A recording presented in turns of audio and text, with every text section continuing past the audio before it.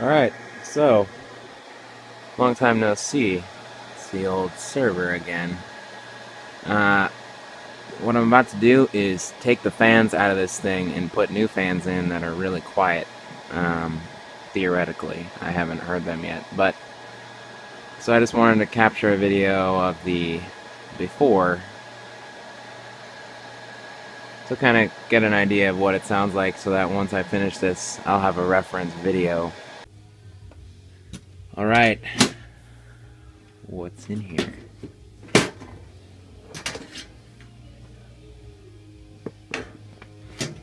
There we go. There's the beast. So these fans, power off system before removing cooling shroud. Wow. So that's pretty easy. You just pull them out. So the tricky thing with this is going to be reconfiguring this proprietary connector for these aftermarket fans. So the enclosure will fit any 60mm fan, I guess. And so I'm just going to need to kind of do some soldering and redo these connectors. So I'm just going to take all these out.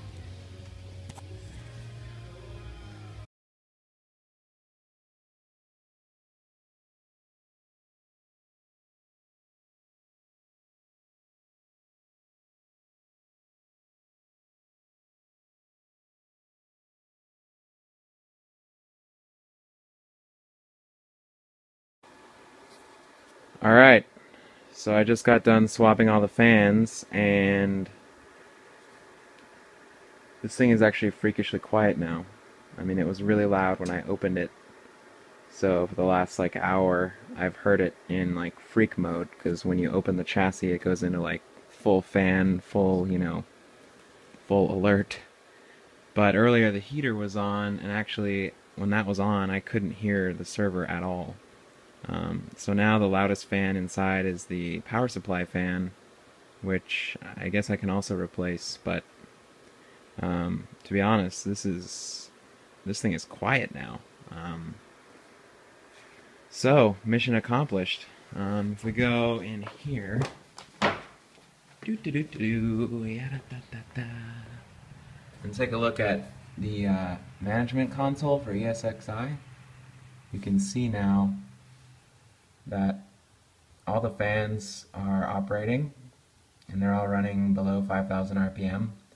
Earlier, when I was doing the installation, when I realized that I could do a hot swap, meaning I could just install them without turning the machine off, so I just plucked them out one at a time.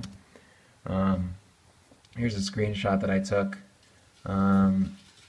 You'll see that there was some errors and alerts, and at one point after looking at the schematics for the fan and the original fan and some blog posts out there, it seemed like I'd have to swap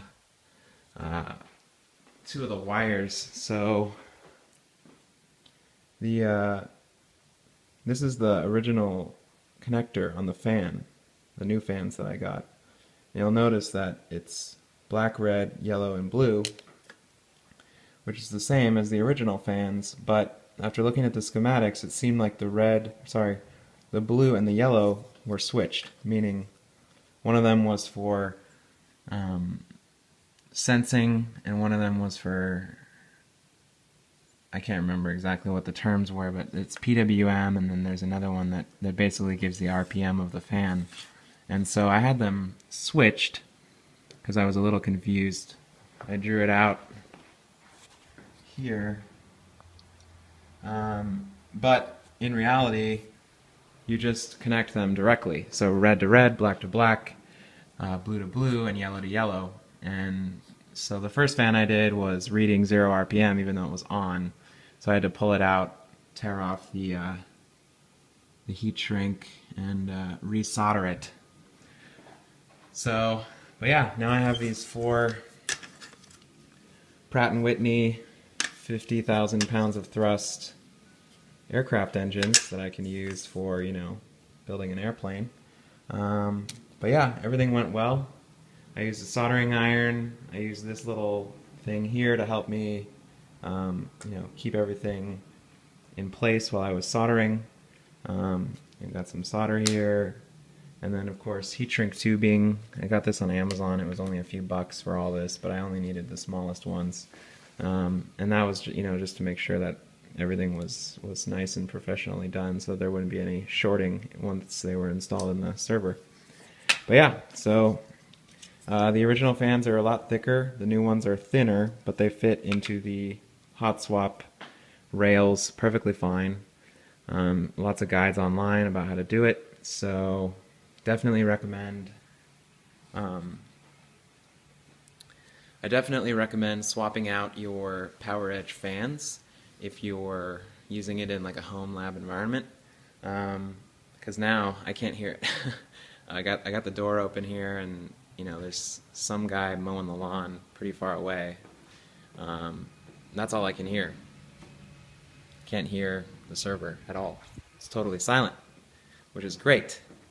So now on to the next task, learning about managed switches and VLANs.